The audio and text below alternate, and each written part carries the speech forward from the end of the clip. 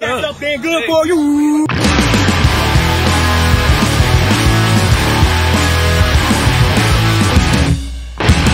Yeah, what if Legacy reunited in WWE?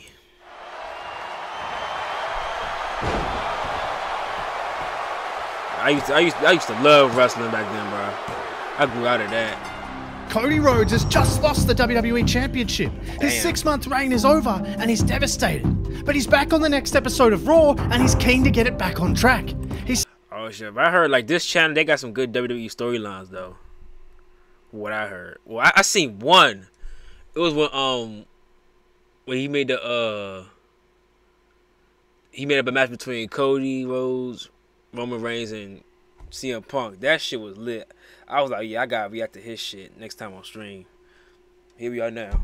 Shout out to what's his name? I don't even know his name. Shout out to Murphs. Yeah, I knew that. Yeah. He says, I ended one historic reign and I had a historic run of my own. But there is one piece of the puzzle, one championship that will truly define my legacy. But before he can go on, we hear the music of Gunther. And he comes out and he says, I know you're talking about me, Cody. I know you're talking about the historic reign I've had as Intercontinental Champion. And Cody says, I've held that championship twice. The one I'm talking about is the United States Championship that's held by Austin Theory. But my buddy actually is interested in yours. Oh shit, who that? Oh, Cody Rhodes heel turn? Cody Rhodes heel turn? Oh, I remember that finishing move. That's called a Dream Street. Gunther is down, and standing over him and revealing his face is Ted DiBiase Jr. And Ted DiBiase should come back. Nah, I heard WWE, I heard wrestling like got lit. It got more lit. Should I go back to watching wrestling, y'all? Should I? I don't know. He says, I'm going to restore the true legacy of the Intercontinental Championship. I'll be seeing you again real soon, my friend. Then from behind, here comes Theory, the US champion, and he manages to get on top of Cody. But DiBiase is there to step in. Dream Street. Cody looks at Ted and says, ha, look at this image. It's priceless. And later in the week on SmackDown, it's announced that Rhodes and DiBiase will be facing Imperium, Vinci and Kaiser in tag team action. They want revenge after the attack on their leader. It's a real throwback for Rhodes and DiBiase, who of course are former tag team champions. And as the match wears on though, Theory and Gunther take their opportunity. The match never mattered. It was just for Theory and Gunther to get him where they wanted him. Gunther nails DiBiase with a giant lariat and he knocks him clean out. And over the other side of the ring, Theory is able to I don't know who Gunther is. That's how bad it is. I see much I tuned out of wrestling. I heard a Theory Cody in position and drive him through the announce table. And Theory looks down at Rhodes and says, now that's priceless. And on the other side, Gunther says to DiBiase, anywhere, anytime. You name it, we'll do it. Both matches are official for a huge special event taking place in London, Insurrection. And the road to the matches is combustible. The four go back and forth with attacks all over the arenas, all over the country. They're just going back and forth from the bathroom. No one is willing to relent at all. No one is stepping back. Damn. But in London, something's got to give. Crossroads and concrete is crazy. And it does. And it begins with the first contest, Gunther versus DiBiase. And the match is incredibly hard-hitting and largely even. And Imperium is standing at ringside to make sure this is a fair fight. Until we see another masked figure start dropping Imperium at ringside with a sledgehammer to the back. Both members of Imperium are down, and the masked figure is a girl. She got titties. Now standing on the apron. Gunther approaches. They're face to face. But DiBiase recovers, and he locks in the $1 Million Dream. And Gunther fades away. It's unbelievable. Damn. He fades to the point where he's unconscious, and the referee is forced to call for the bell. Ted DiBiase Jr. has dethroned the giant Austrian. The masked figure walks off and DiBiase celebrates. And one half of the prophecy is fulfilled. And in between matches, we find out that Vinci and Kaiser have been taken to hospital to assess their injury. And the cameras rush in after hearing some commotion. Bleeding like and we shit. see Gunther dead. Damn, he fucking leaking, y'all. That nigga is leaking. down and bloody. Let's catch up. Camera Twitch, then let's catch up. Let's catch up. I was playing. Let's catch up. catches another masked figure standing behind the door. They take off down the corridor and Gunther is left, bloody and battered.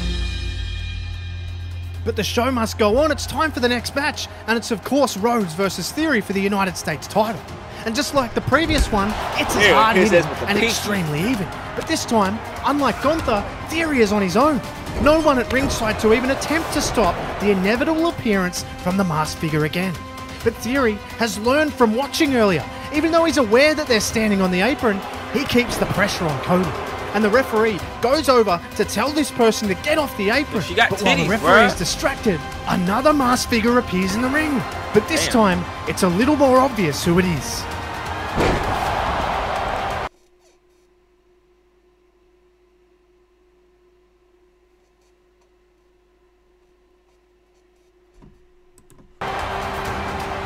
A very famous and infamous move to Theory. He's out cold. The referee saw nothing. The Viper slides out of the ring, now unmasked. Randy Orton poses to the crowd, and Cody Rhodes finishes Theory off with a crossroads, and he is now a Grand Slam champion in WWE.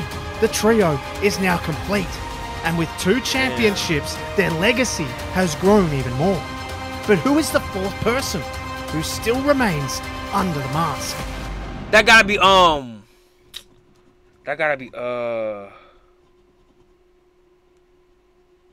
oh no, I don't know. Ace, I couldn't skip him. And the celebration continues in the hotel bar after the show. With all 3 members of Legacy now reunited, Orton's reflecting, and he says, "This is exactly how it used to be, huh, boys? Only this time, I'm not the one taking all the glory. I was pretty selfish back then, but I was young, I was hungry, and I know you guys get it now, but I feel like I've mellowed, and I want you guys to take the reins on this one." That nigga Randy Orton was the group leader. Them 2 was his bitches. Ah!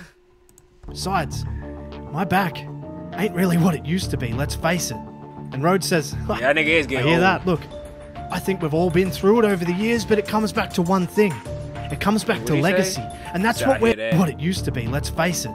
And Rhodes says, I hear that. Look, I think we've all been through it over the years, but it comes back to one thing. It comes back to legacy. And that's what we're doing.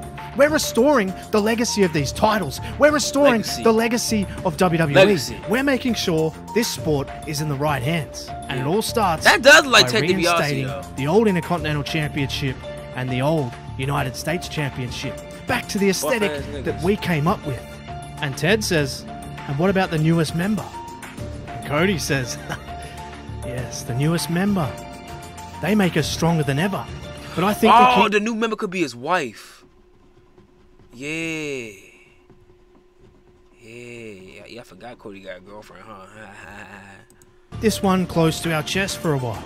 And both DiBiase and Orton agree, but it's then we see Matt Riddle walking through the hotel lobby and he says, yo, no, don't tell me they're going to jump this man. No, please don't jump Riddle. Don't jump Riddle. Don't jump Riddle, please.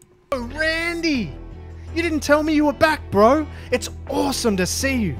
I tried calling you like every week, but you didn't answer. It doesn't matter. How are you, bro? And DiBiase says, get the hell out of here, Riddle. Randy's been busy. He doesn't have time for your garbage. And Orton cuts him off and says, Ted, relax. Riddle, it's okay. Listen, sorry, Matt, I've been busy, rehab, family, the whole thing. And Riddle says, for sure, bro. No problem. Well, I mean, it looks like you've got some free time now. Maybe you want to go get a bite to eat? We could hit a bong. I've got my bongos upstairs. And Randy says, right now's not a good time, honestly. I'll catch up with you next time. And Riddle understands. He says, oh yeah, for sure, bro. Well, you got my number. Hit me up. And Riddle walks off. And Orton walks back to the bar and says quietly, do what you have to do, Ted. Oh, no. Riddle's a good man.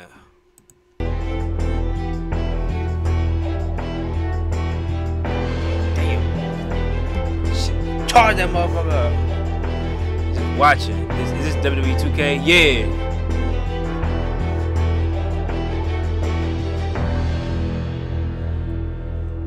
Damn shame. And we're now on the road to a new. Speaking of that, I ain't gonna lie. SmackDown vs. Raw is better than the SmackDown vs. Raw series better than the 2K series. Thought it was GTA. Nah, it's not GTA. But yeah, as I was saying, so the SmackDown vs. Raw series is better than the 2K series, like the WWE 2K series, not NBA 2K, WWE. But the last good wrestling game was 2011 SmackDown vs. Raw. Like that was the last good one. Turn premium live event, Bad Blood. Bro, but the world wants answers, and in an exclusive interview with Michael Cole, Randy Orton gives them. He says everybody wants to know why I just stood there and let Ted annihilate Matt Riddle. 2000 was the best one. Yeah, 2000. Wait, did I play 2007? I think I went that far. I think the earliest one I played was 2008. That was the earliest one I played. I didn't play 2006 or 7. I think they had 2005 too. Did they? I don't know. Well, it's pretty straightforward, Michael.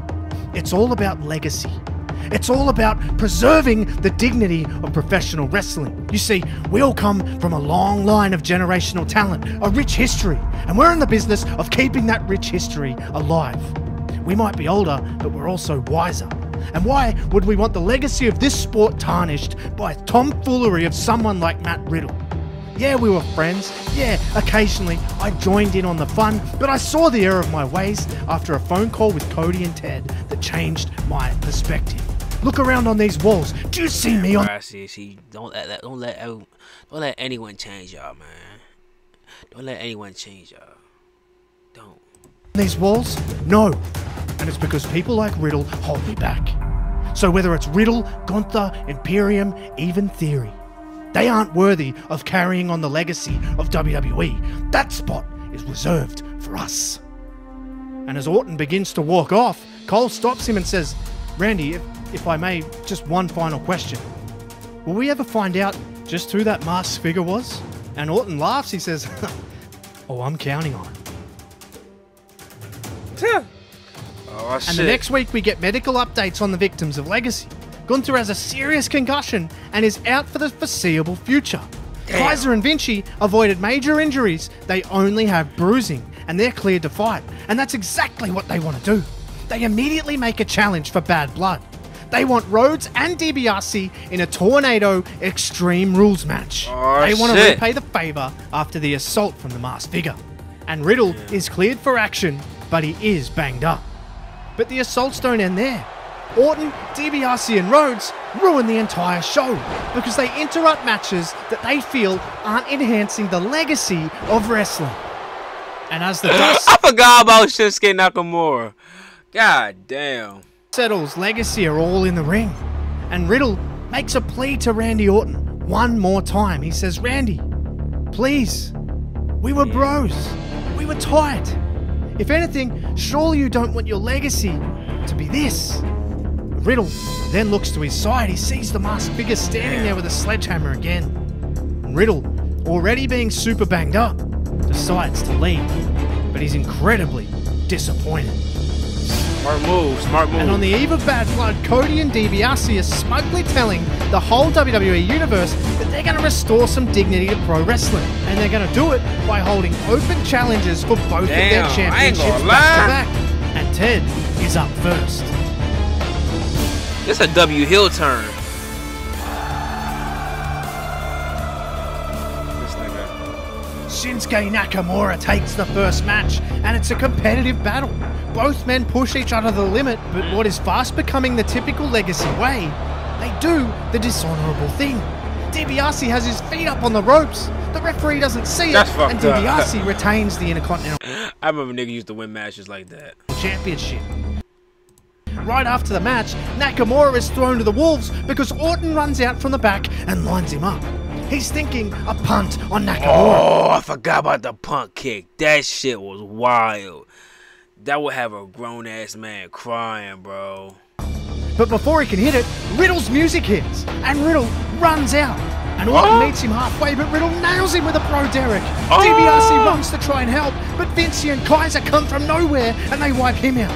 Riddle stands over Orton and he says, I'll deal with you at Bad Blood, Randy. No more bros. I'm ending this inside Hell in a Cell to keep your new buddies out. Oh! And then locks eyes with Cody, and he says, you said open challenge, right? Well, let's go, bro. And just like that, the US title is on the line. It's Cody versus Riddle, and it is on. Riddle is banged up, but he's fighting for his life on the eve of his battle with his former friend. Riddle runs him so close, he nails him with a bro Derek. He's got him. One, two. No! Oh, he Rhodes kicks out. He's struggling, but Riddle is unrelenting until the damn masked figure. Snap his titties, nigga. Hold on, what the fuck? Hold on, go back, fool. He's struggling, but Riddle is unrelenting until bruh, imagine. masked figure arrives again. Imagine fighting somebody and they do that shit to you, bruh. I would. That would make me even more mad, bruh. They slide in the ring and they smash Riddle in the gut with a sledgehammer. Cody is disqualified, but he retains the championship. It's a close call, but we find out finally who's under the mask. Wait. I thought, but Riddle is unrelenting. Nah, I thought damn masked figure arrives again. I thought if for disqualification rules, the person who gets hit, I thought they win. So Riddle should have got the title, right? They must have changed some shit. I don't know. They slide in the ring and they smash Riddle in the gut with a sledgehammer. Cody is disqualified, but he retains the championship. It's a close call, but we find out finally who's under the mask. Who's under the mask? Who's the masked woman?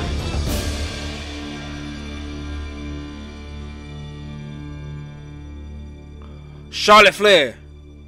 But yeah, it makes sense for it to be Charlotte Flair though, cause you know Randy Orton was with Evolution, and he was with Ric Flair, Batista, and Triple H. So it makes sense, right? Yeah. The war is on, and it's total carnage. Rhodes and DiBiase are throwing everything at Imperium, and Imperium are throwing it right back. Damn. It gets late in the match, and all teams are exhausted. But don't shoot the message, but I heard the ladders actually made of wood. The tables have turned. It's now Imperium wielding the sledgehammers. But it's then, of course, we see the newest member of Legacy, Charlotte Flair. I knew it. Yes, she is wielding a sledgehammer. Imperium sense the danger and turn around to face her, but that gives Rhodes and DiBiase the opening. They knock the sledgehammers free, and they pick them up themselves, and they smash them into the midsection again. They set them up. It's a good story, I ain't gonna lie. It's in the $1 Million Dream. Rhodes hits the crossroads, and they win the match. Charlotte is the difference. And as they walk backstage after the match, Byron Saxon asks Charlotte what the meaning of all this is. And she says very simply, who else has a stronger lineage than me? Who else literally defines legacy more than the greatest female professional wrestler from the greatest professional wrestling family ever? So that's why, Byron. She said she got like that with her muscle butt ass. Let's see how this turned out. Orton has told Legacy that he's going to handle business tonight, but they all watch on from the back. And Riddle is clearly heartbroken that it's gotten to this point. But if you corner a Viper, they will strike. And that's exactly what Randy Orton does. It's brutal, and it's unrelenting. And the match isn't that competitive. Riddle is RKO'd, bloodied, and beaten.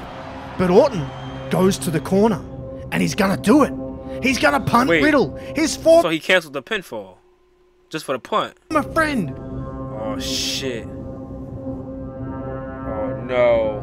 No. Hold on.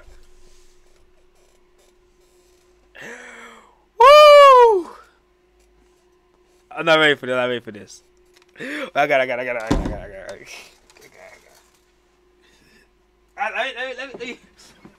Let me do 5. Just 5. That's it. Just 5. Oh shit. 1, 2, 3, 4, 5. All right. Alright, let's get back to it. Let's get back to it. Damn. Triple H! Oh. Triple H yells at the ring crew and he says, lift the cell! Lift it! Listen to me, Randy. This is going to stop. You say you're doing all this in the name of legacy? Well, tomorrow night, I'm going to do something in the name of evolution.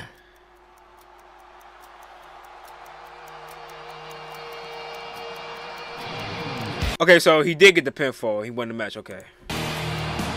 Wait, what's the name? Theory? I don't know who that is. I don't know who that is either. But they beat the shit out of him backstage, though. This is what Triple H was talking about. I don't know who that is either. He's put together a supergroup of the best and brightest young talent. This is yeah, the eyes fucked up. You see this shit?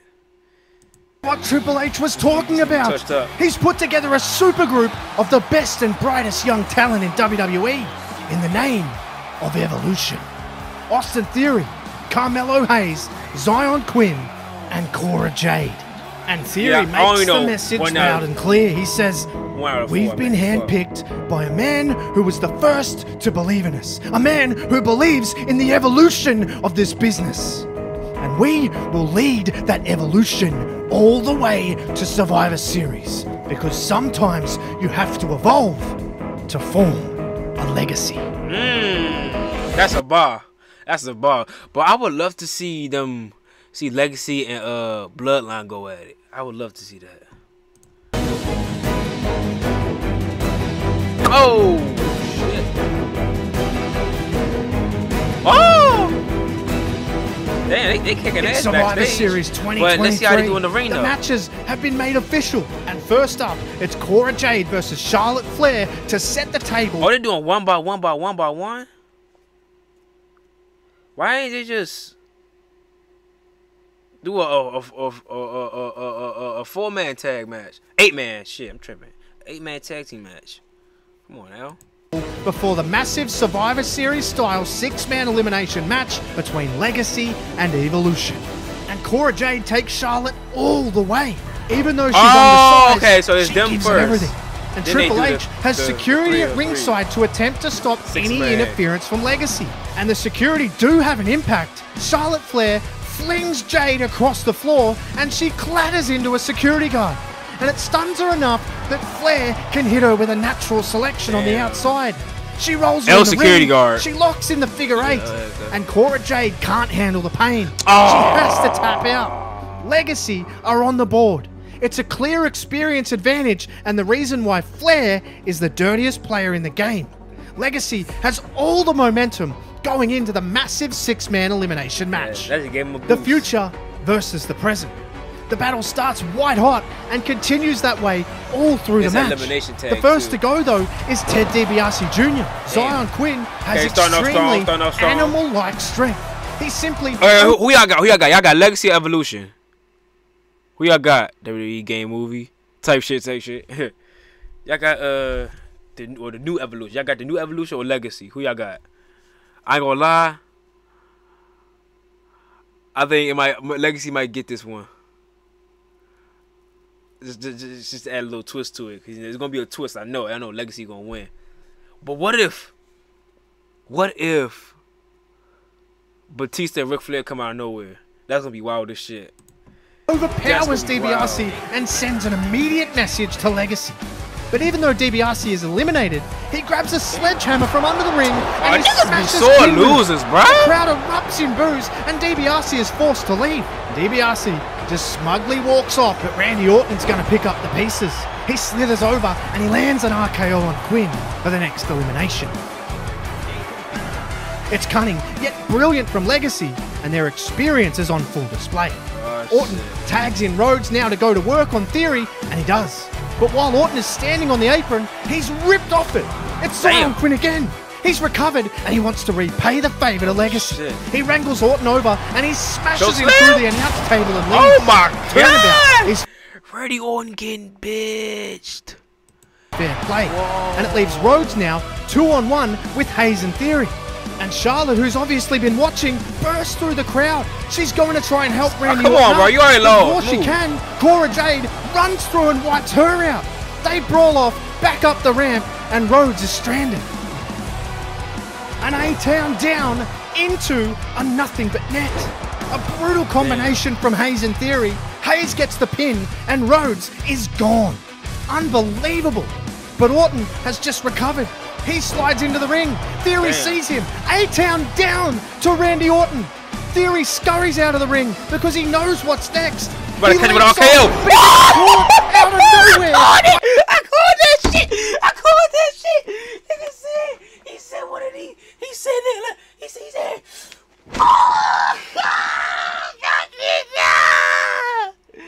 I told y'all niggas, man. I told y'all niggas. That nigga, that shit always hit out of nowhere, bruh. Out of nowhere. I'm telling you. By an RKO, Orton quickly slithers into the pin. And it's down to 2. And it's almost like Orton is looking at himself in the mirror. A hungry young Theory across the ring from him. In essence, it's Orton's own legacy. They say Theory might be the new John Cena. I don't know. I gotta see. Like I said, I don't watch wrestling anymore. I gotta tune in. Should I tune in? Yeah. Staring back at him. Theory rushes in. Orton tries for an RKO, but Theory counters, and Theory goes to the corner. And he gives Orton the infamous thumbs down. And he lines him up. He's gonna try and punt him. But Riddle runs out, and he's telling Theory to stop. He says, no, stop. Don't punt him, bro. Don't do it. That's his legacy. You make your own. Finish him with your move, bro. Oh, shit. W motivation. Theory picks him up, lands A-Town down, and he pins Randy Orton. He wins it for his team, and he proves that sometimes you need to evolve to truly create a legacy. Damn. That's a good story. That was a great storyline. Good shit. Good shit, Murphs. What if you were a global energy company with customers? What if that shit actually happens though, bro? That man needs to write the scripts. Hold up. That man needs to write the scripts, bro. I could actually see that happening for real. Yo, man, that was some good shit. That made me want to buy WWE now. For real though. Platform. Now data is available.